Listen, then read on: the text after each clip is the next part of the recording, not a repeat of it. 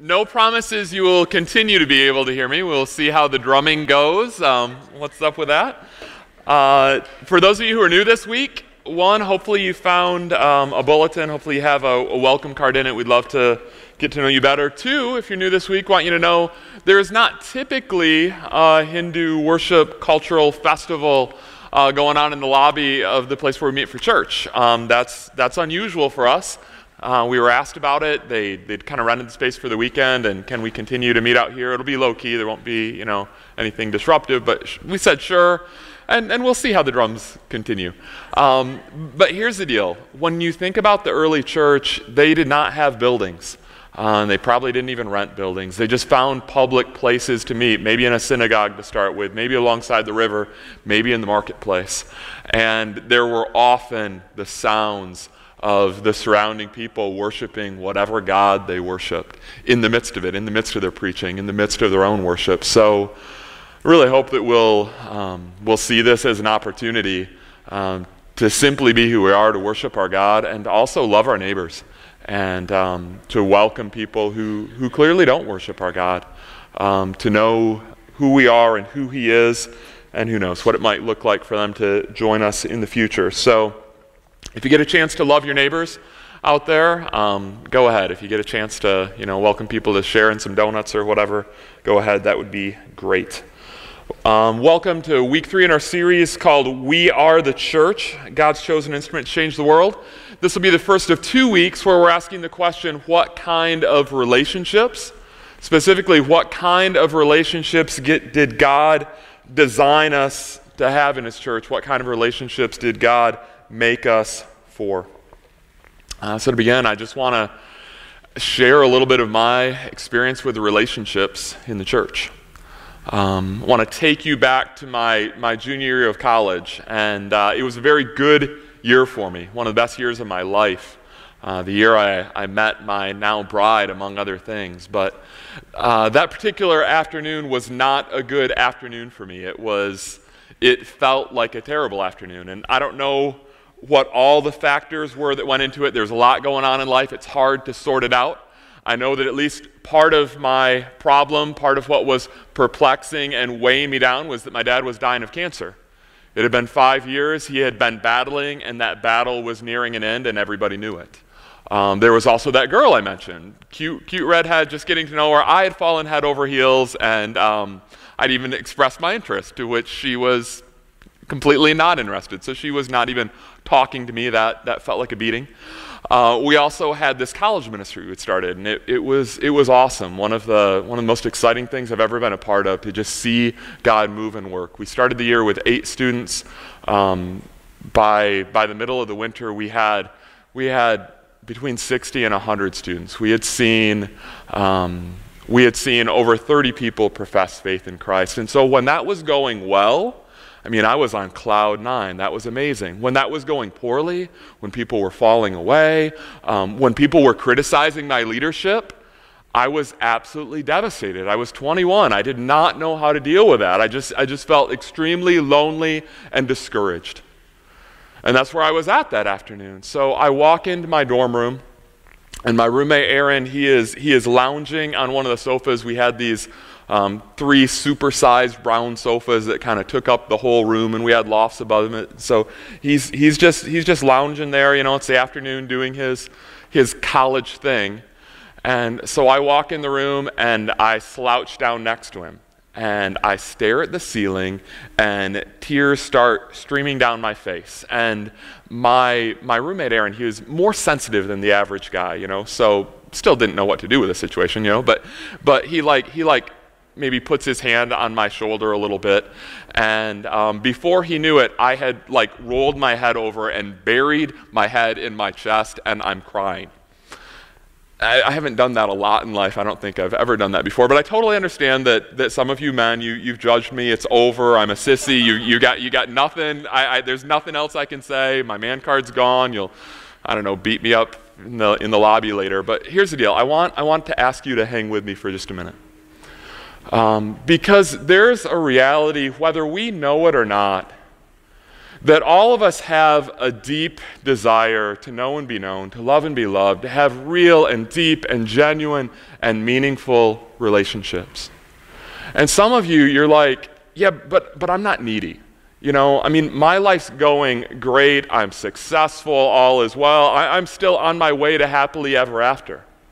And your life may be going great now. You may not be able to imagine a scenario, guy or girl, where you're going to bury your head in somebody else's chest and weep.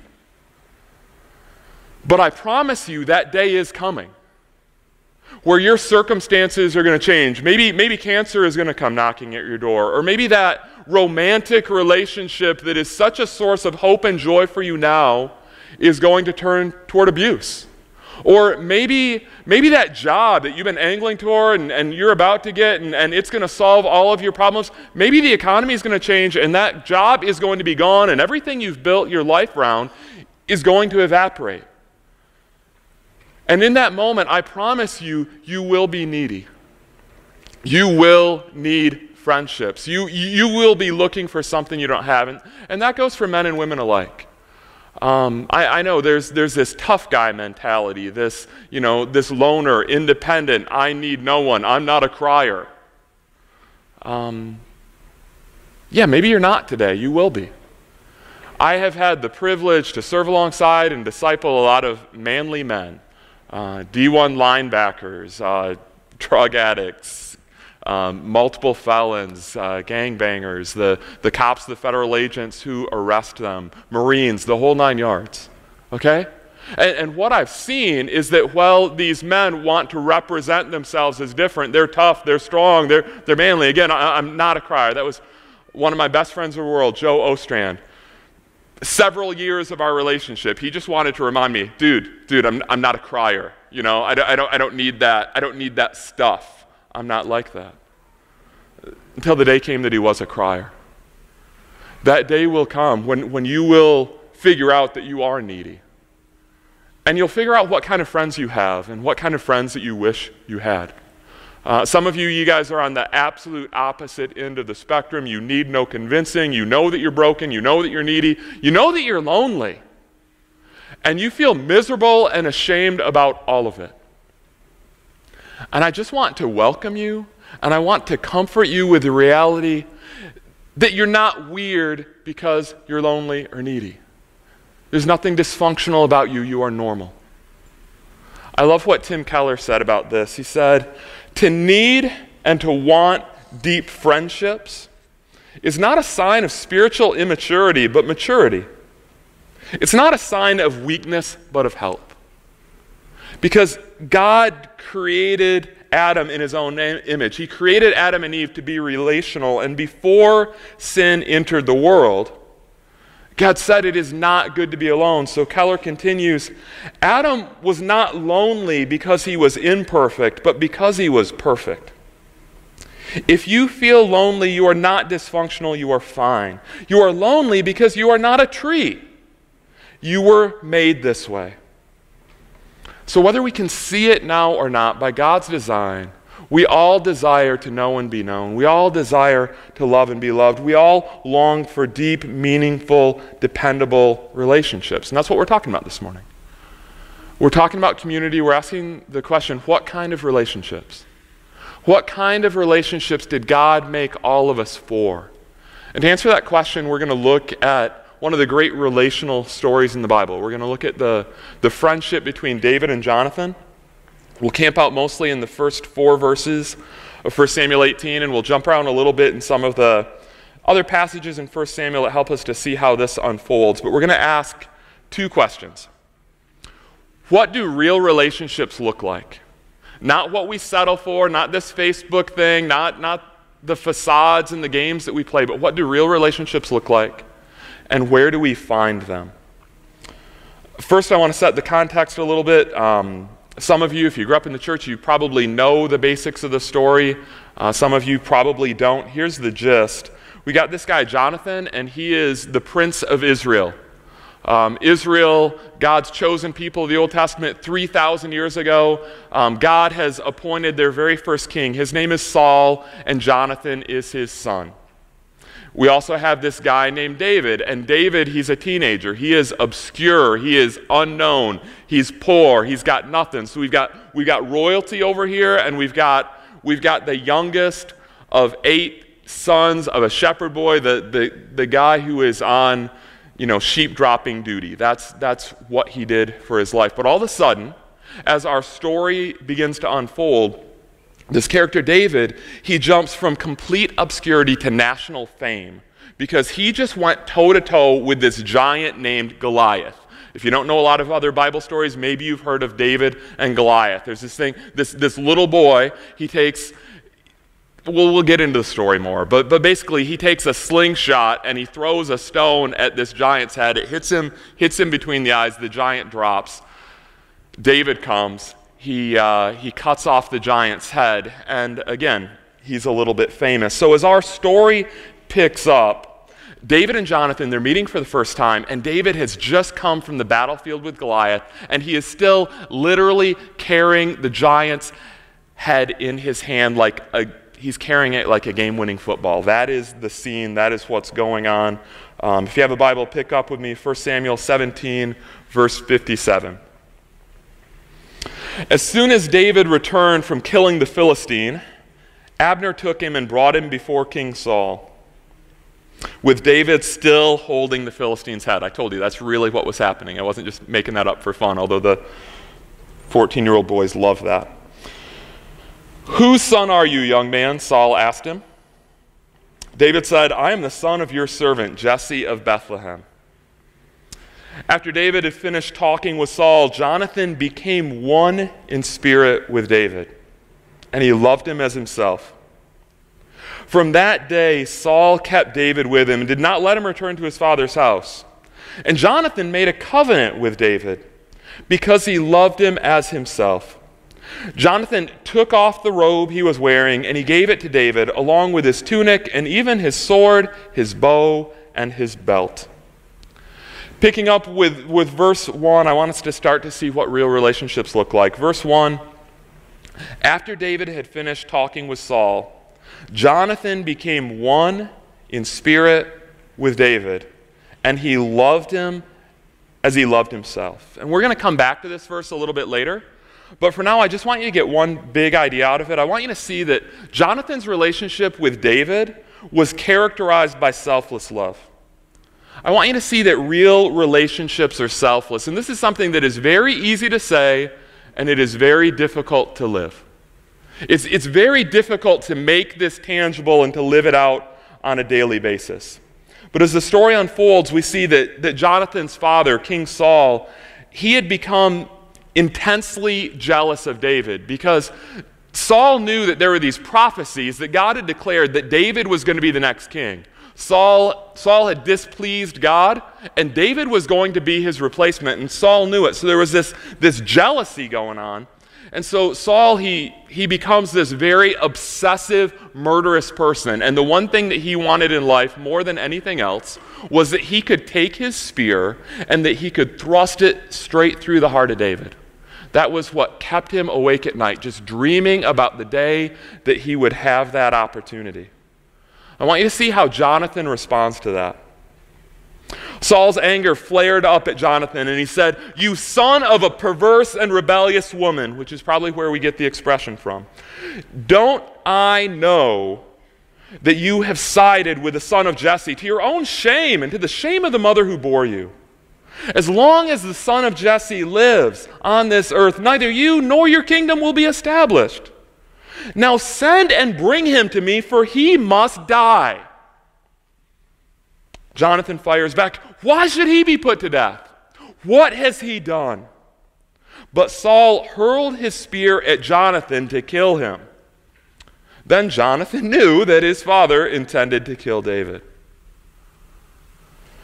And what we see in the story is that Saul is right. Saul assessed the situation correctly, and Jonathan knew that his dad was right. Jonathan's the prince. Jonathan is the heir to the throne according to how, those things were done back in the day. But God has declared, no, I'm going to replace Saul with David. Jonathan completely understood that David was in his way of becoming the next king of Israel. he assessed that rightly. From a selfish point of view, the best thing that Jonathan could have done in that moment would be to say, yeah, bring him in here. Slaughter him before my eyes, and I will be the next king. But Jonathan was not in this relationship for himself. This was not a selfless relationship on Jonathan's part. As friends, we really struggle to serve each other. Every one of us struggle with it. It doesn't matter what kind of relationship it is. In marriage, I really struggle to serve my wife. In marriage, I struggle slightly, and I consistently fail to let my wife have the last cookie. It's not even really a struggle. It's just this selfish thing that I do because, she made the cookies, and I already ate most of them, but there's one cookie left, and I really want it, so I just go. Because I am naturally selfish, and you are naturally selfish. I don't know how your selfishness plays out. Maybe you don't even like cookies, but you're selfish.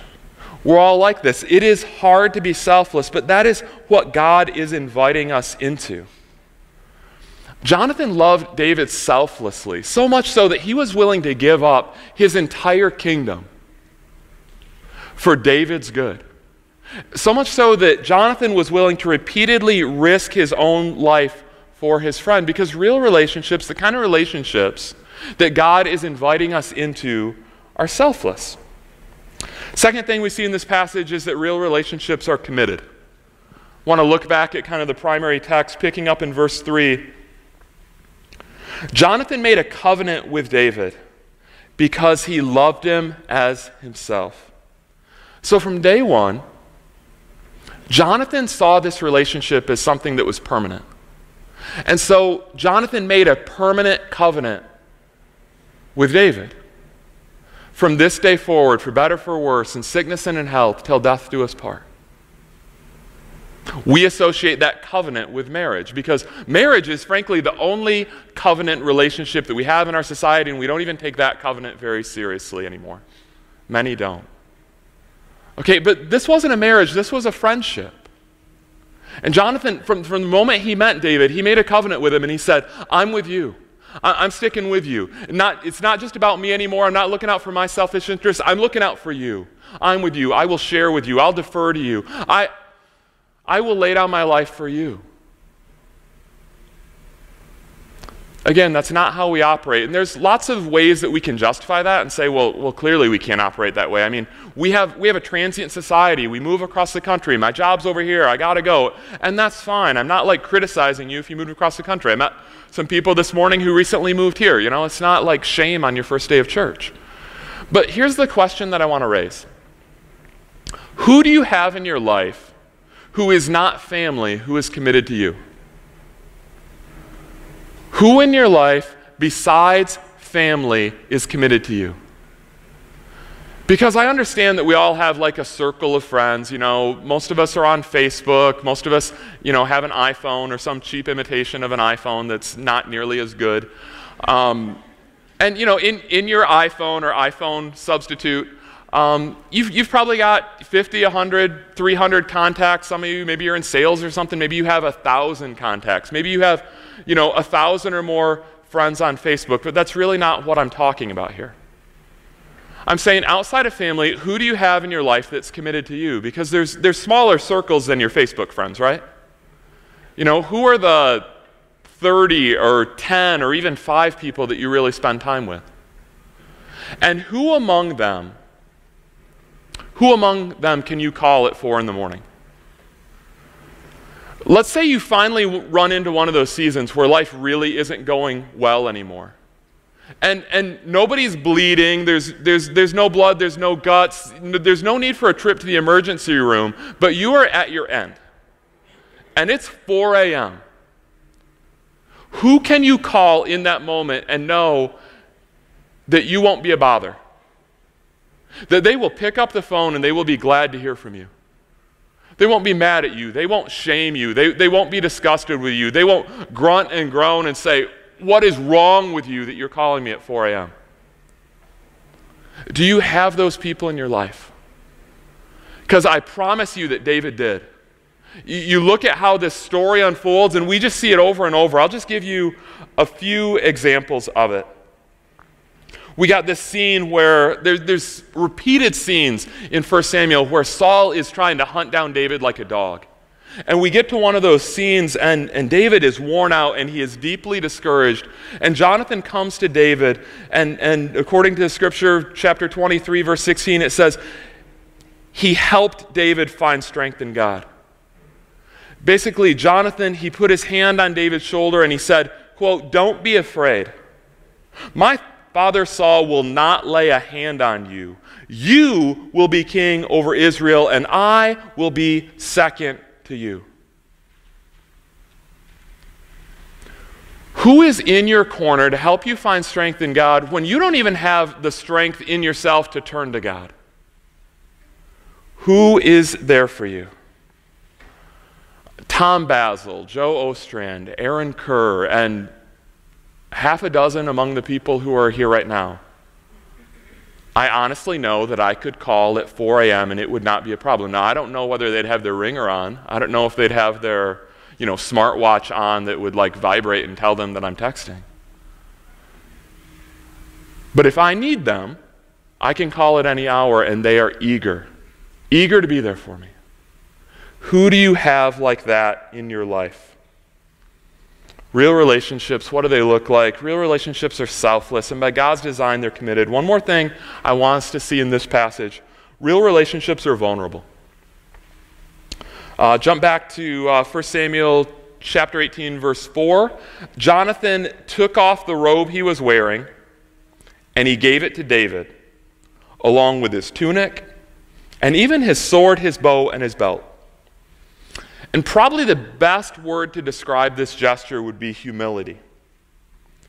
It's a gesture that really doesn't make much sense in our culture, but by dressing David in his own clothes, what Jonathan was doing was he was elevating David as his peer.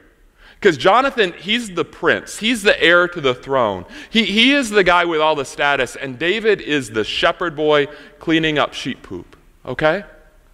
But Jonathan, he elevates him. He says, "You are my peer. I'm going to share my royal status with you. I will clothe you in my royal garments. You will carry my sword. You will carry my bow. You will carry my spear. You will be elevated to my place." And this is a gesture that foreshadows a small fraction of what we have in Jesus. That Jesus is God who became a man, who laid down his life, who died on a cross, who rose from the dead so that we could be united by him, we could be united to him by grace through faith. And when he did that, what he does is that Jesus shares his identity with us. Jesus clothes us in his own righteousness. We get to share in his status. So this is a foreshadowing of that. There's humility, there's a sharing of identity, there's a foretaste of the gospel. But this morning we're talking about relationships, so I want you to see the vulnerability in this. Anybody remember junior high? Anybody? You guys, you just completely blocked it out. 90% of the room has completely blocked it out. It's like it doesn't exist. So you got this thing called the junior high locker room. You're at the most insecure age of your entire life, bar none. And you're supposed to go in this locker room and change your clothes, depending on your school. They might even expect you to take a shower in this big room. It's crazy. It's like abuse. It's not good. Okay? Amen. Most of us did not like the junior high locker room because we felt vulnerable. Because when you take your clothes off, you feel vulnerable. Okay? And that's what Jonathan did before David. He made himself vulnerable. He took off his clothes. He took off his armor. And in my visualizing of it, he's still wearing boxers, and that's all great. But he's humbling himself.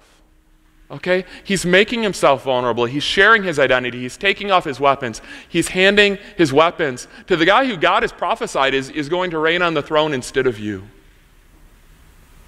Real relationships are vulnerable. And as we look at this relationship between David and Jonathan, we again and again see mutual vulnerability. That they're placing their lives in each other's hands.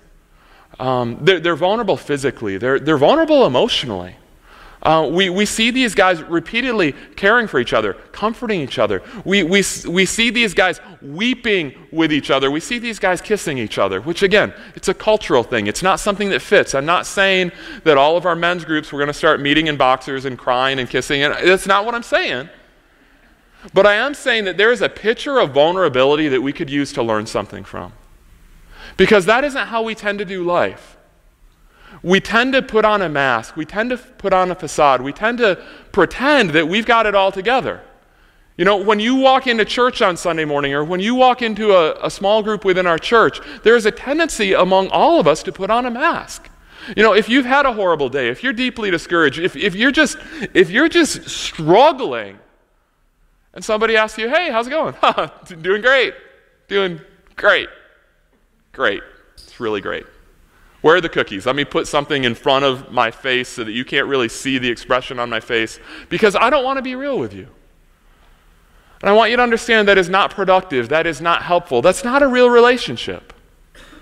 That's really not a lot better than Facebook. It's just going through the motions and pretending that we have something that we do not have. God invites us to be vulnerable. He invites us into relationships. For guys, he invites us into relationships that are about more than the score of the football game. Okay? I don't know what ladies talk about. I really don't. They don't let me in, even though I have a girl's name. But we need to get to the place where we can talk about our hopes and our fears and our dreams and our failures. We need to get to the place where we can talk about the things that we believe in our hearts that we can't talk about. Because all of us, we have these things that we're ashamed of, that we're insecure about, that we just say in our heart, oh, if they knew this about me, then they would not want to be my friends. And that may be true. If your friends knew the real you, they may not want to be your friends anymore. But all that means is that you have lousy friends, and it's time to just face the brutal facts and start over and find some real relationships. Because God is inviting you into something that is better than that. In the story of David and Jonathan, we don't see every aspect of the sort of relationships that God is inviting us into, but we see some good stuff. We see selflessness, we see commitment, we see vulnerability. And if we're being honest, who wouldn't want that, right? So how do we find relationships like that? How do we find real relationships? As we turn back to this story of David and Jonathan, what we'll see is that beautiful biblical relationships are a byproduct. Beautiful biblical relationships are a byproduct. They are the unexpected overflow of what is already going on in our lives. And we jumped into the story starting with the day that David and Jonathan met. But their story doesn't start there, and the Bible gives us the backstory, and the backstory is beautiful in that it helps us to understand why they clicked when they finally came together. It gives us some context, so I want to take a couple of minutes to look at that.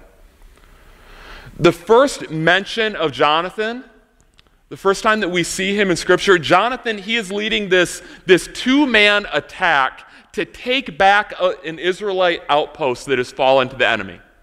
Okay, so there's this outpost, there's like 20 guys, they're up on a ridge, and they own this land, this strategic outpost that used to be Israelite land. And we see that Jonathan, it's just him and his armor bearer, and an armor bearer, it's like the 12-year-old boy who carries his shield, okay? It's not necessarily an impressive warrior, although, you know, if you're 12 and whatever. He turns to his armor bearer and he says, come. Let's go over to the outpost of those uncircumcised fellows, meaning the people who didn't worship the God of Israel. He says, perhaps the Lord will act on our behalf. Nothing can hinder the Lord from saving, whether by many or by few. So he's like, hey, there's 20 of them, there's 2 of us, kind of 1.5 of us, but perhaps God will deliver them into our hands. I mean, he can do whatever he wants, right? So let's give it a go. And a few verses later, Jonathan, he's literally climbed down one cliff. He's crossed the ravine. He's climbed up the other cliff. He and his armor bearer, they've taken out these 20 soldiers. They've recaptured the hill. What do we learn from that?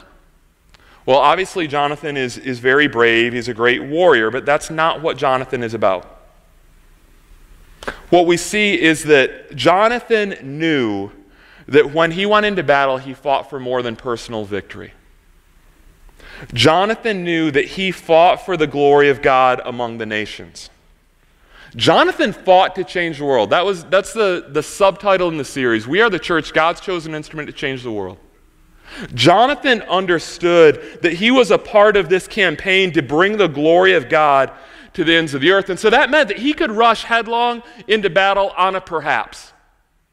Because the critical issue was not whether he won or lost. The critical issue was not whether he lived or died. The critical issue was whether he stewarded his life to the glory of God with every opportunity that he had. That is what he cared about. That's how he made decisions. Do I see an opportunity to give God glory with my life, even if it costs me my life? Oh, that is what I want. That is what I'm chasing after, no matter the cost. Fast forward to the first good look we get at David. 1 Samuel chapter 17, verse 26. David arrives at the battle not as a soldier, but as an errand boy. Okay?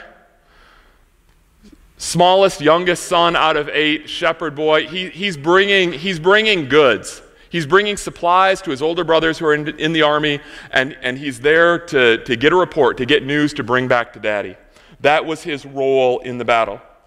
And as he arrives, this giant Goliath, this guy who's like 9 feet tall or whatever, he is calling out the Israelites, and he's challenging them to find a man who has the courage to go toe-to-toe with him.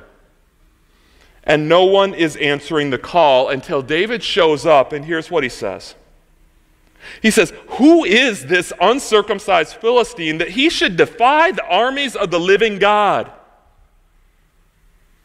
We see something that looks a lot like Jonathan. So we get this teenage boy, David, and he squares up. He goes toe-to-toe with the fiercest warrior in the Philistine army. And as they're squaring up for battle, David warns Goliath. He says, "You come against me with sword and spear and javelin, but I come against you in the name of the Lord Almighty, the God of the armies of Israel, whom you have defied. This day the Lord will hand you over to me, and I will strike you down and cut off your head, and the whole world will know that there is a God in Israel." Just like Jonathan, David's obsession in life was that God might be glorified. So what happens when Jonathan met David? Back where we began in 1 Samuel chapter 18, verse 1. What happens when these two men meet? After David had finished talking with Saul, Jonathan became one in spirit with David, and he loved him as himself. It literally says, Jonathan's soul was bound to the soul of David.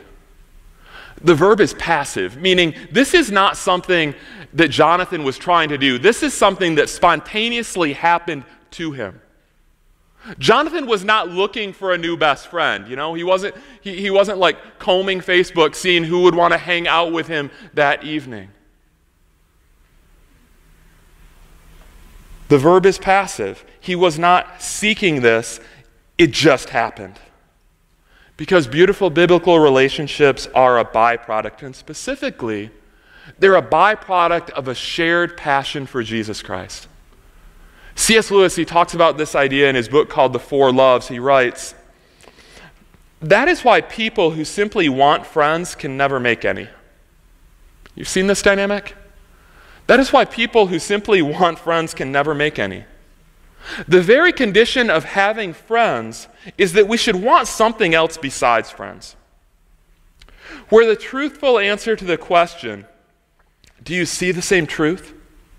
would be, "I see nothing, and I don't care about the truth. I only want a friend." No friendship can arise, though affection, of course, may. There would be nothing for the friendship to be about. And friendship must be about something, even if it were only enthusiasm for dominoes or white mice. Those who have nothing can share nothing. Those who are going nowhere can have no fellow travelers. He's saying that any friendship, any real relationship is a byproduct, a natural overflow of something that we share in common. So if you've been here for more than a week, you know that I'm a Cubs fan, right? Everybody knows? Some of you hate it when I mention that, but I am. So when I meet another Cubs fan, there's an instant bond. You know, if they're simply wearing the hat or the t-shirt or whatever, we connect. You know, and we start talking. You see the game last night? 2 blown saves, 38 games in a row without a blown save. 2 blown saves. Can you? We've won 9 out of the last 11. You know, we're going to the postseason. We'll probably repeat. We got this. You know, and we just keep on going on. You know, we do that. That's literally what we do. Follow me around. Go to U of M. We'll find a guy with a Cubs hat. This is what we'll do. Okay, so there's certain relationships that form around those affinities. And I have relationships that form around, hey, we both got a 13-year-old on the soccer team, you know, so hey, we're cheering for the East Arbor Rams, and you know, there's stuff like that. But here's the rub. When the chips are down, when I lose my job, when my marriage is falling apart, when I am in desperate need of a friend, I promise you, I am not turning to my mutual Cubs fan relationships. Because the thing that we have built that friendship around, frankly, is not that substantial. It's not that important. When the chips are down and I need a friend, what I want is a friendship that is built around our shared passion for Jesus Christ. What I want is a friendship that's built around our shared indwelling by the Holy Spirit, that this God is in both of us, and He is continually reshaping us and recreating us in His image and remaking us into the sort of people who can love selflessly and who can love in a way that's committed and who can be vulnerable and who can be humble and who can really actually be the sort of friends that we need. Amen? That's what we're going for. That's what our hope is. Where do we find those sort of friends? We don't find them at the sports bar, you know. We're not likely to find them, you know, at the break station at the office or in our classrooms or whatever. We find them among God's people. We find them in the church, and we invite other people into this, that they might be reshaped by the gospel, that they might be recreated through faith in Jesus Christ, and that God might make them into the sort of people who would join us in all of this, who would want to love each other selflessly, who would want to take on the identity of servant, who would love in a committed way. And while we wait for them to become great friends for us, we put all of our effort and all of our priority in simply being great friends to them.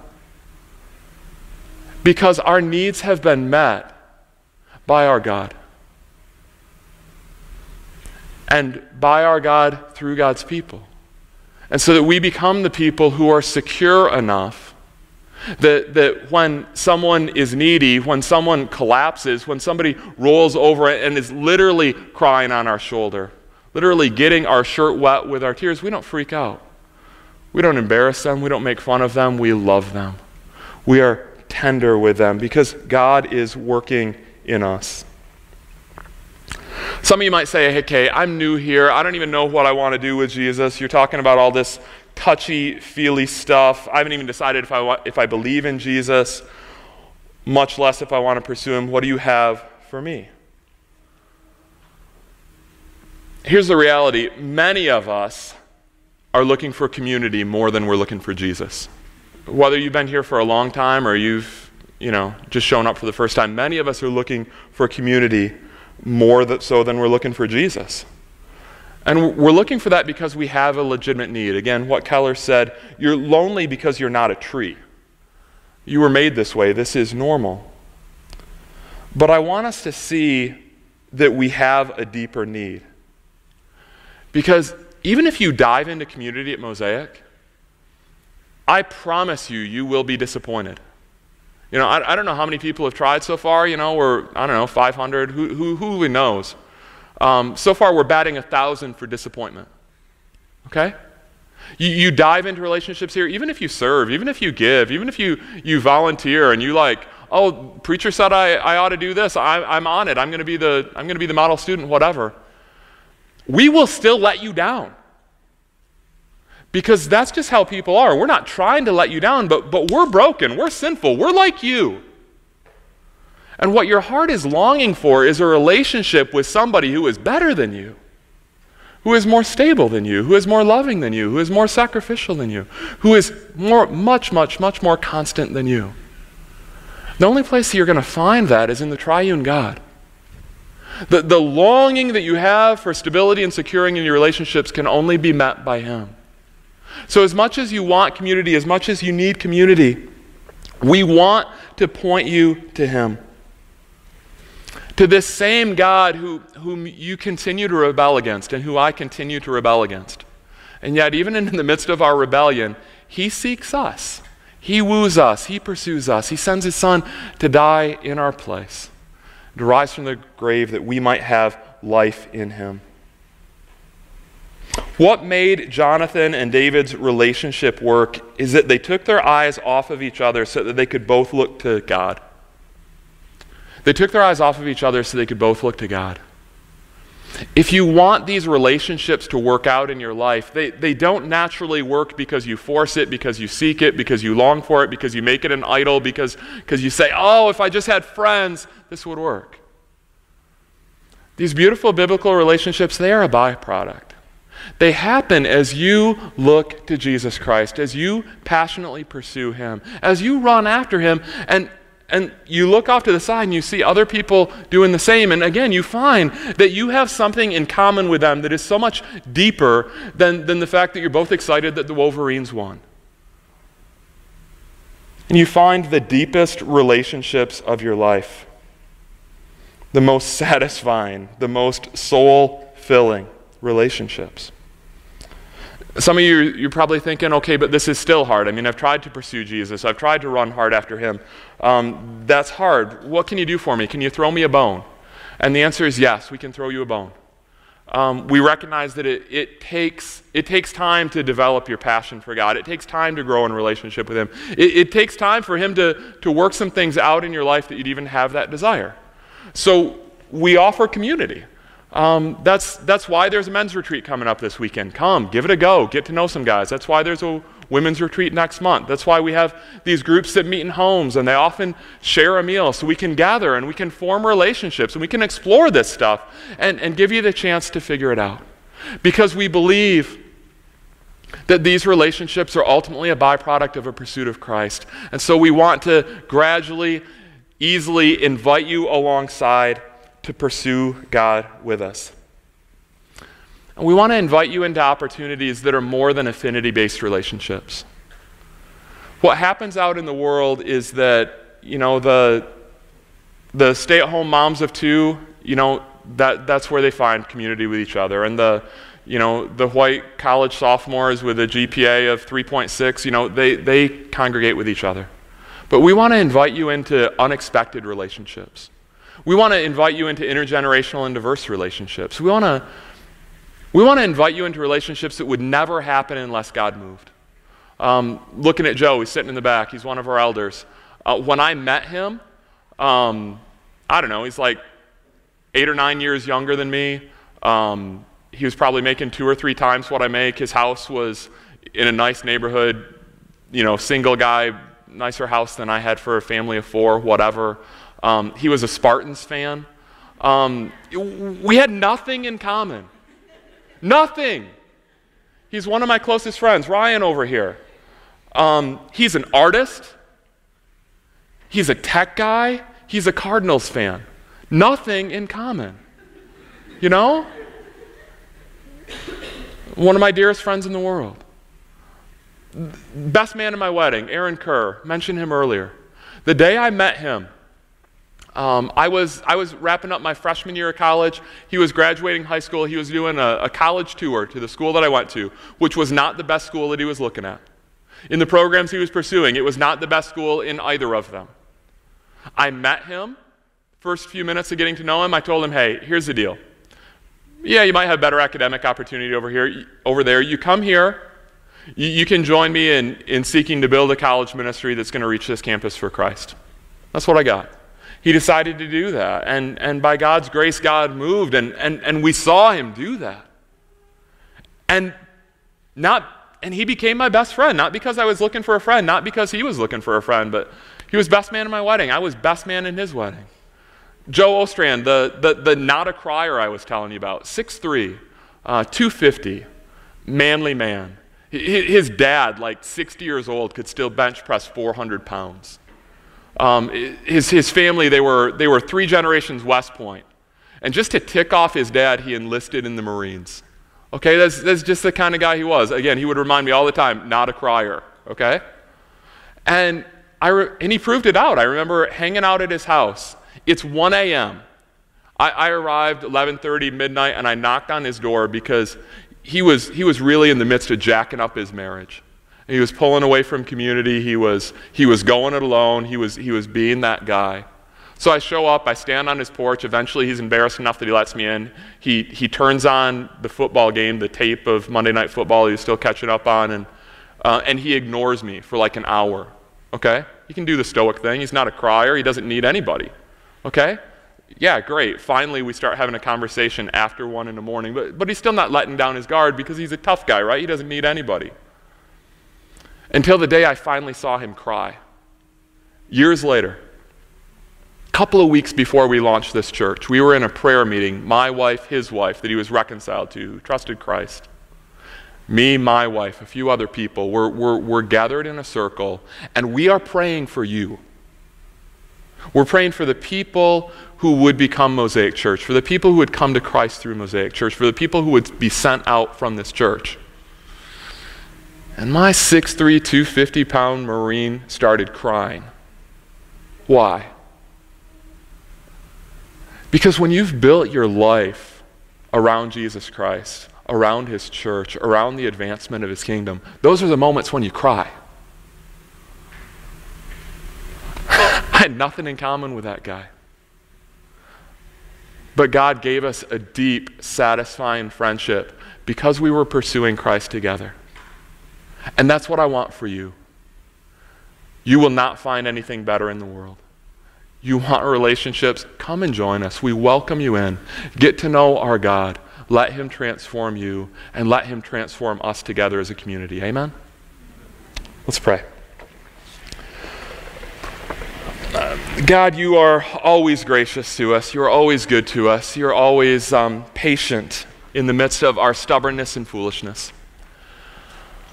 Lord, as all of us long for relationships, whether we can admit it or not, whether we know it or not, Lord, I pray that you would give us hope, that you might personally satisfy the longings of our hearts,